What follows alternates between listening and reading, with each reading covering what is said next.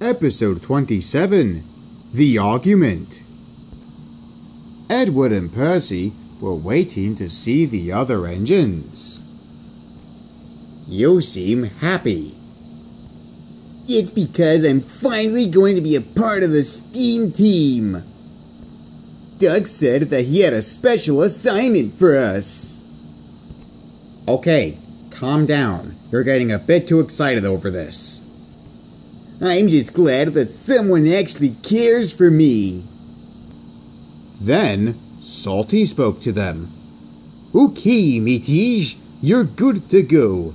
This is like the story when I was a security guard for a bank in Ireland.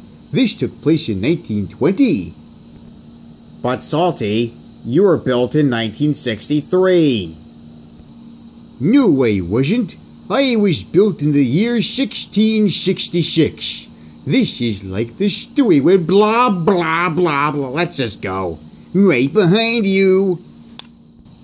The other engines were still speaking to each other when Edward and Percy arrived. Howdy, Edward. Hello, Percy. Wait a minute, Edward? I wanted Thomas to be here, Percy. What's Edward doing here?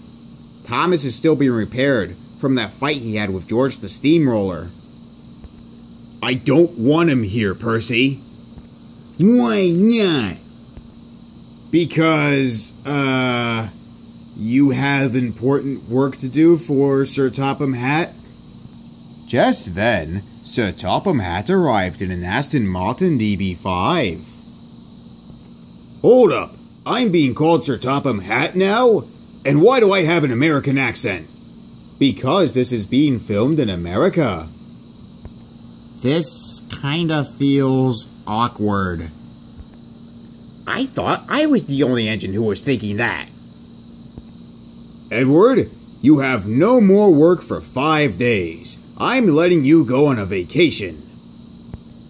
Really? That's all I have to say for now. Now, if you'll excuse me, I have to go play golf. It doesn't sound good anymore when you say that.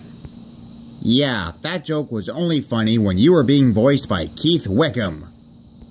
Well, I'm not voiced by Keith Wickham anymore, so get used to it. And with that, Sir Topham Hatt drove away in his Aston Martin DB5. So now can I help Percy on his special assignment? Nope, you need it elsewhere, bye. What was all that about?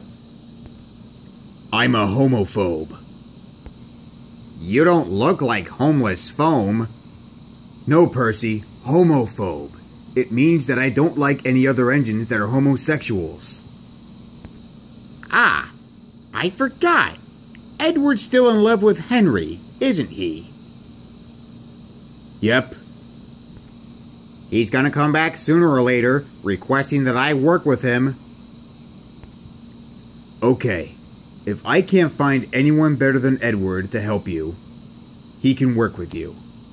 But right now, this is the end. We already did that joke in the last episode.